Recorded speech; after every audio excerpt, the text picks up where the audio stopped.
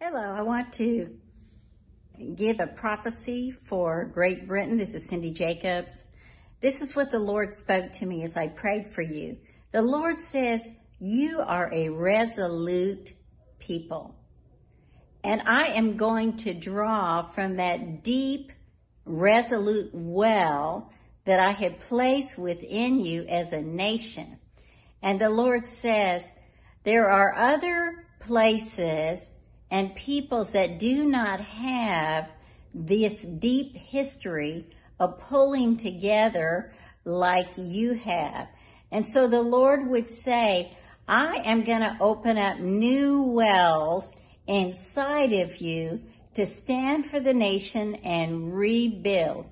And the Lord says, even though there's going to be some tightening of the belts, even though there's going to be some times where you're going to have to regroup, as long as you regroup together and do not get into partisan bickering or taking the credit for what I am doing, the Lord says, I am going to do great and mighty things. And the Lord says to you, pray for the banks, pray for the economy, intercede for the farmers. And the Lord says, I can do things that you cannot imagine. I can rebuild networks. I can pull together new things, even though things look tough.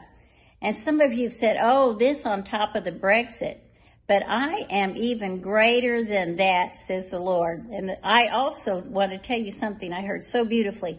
I heard the nation praying. I heard many people praying.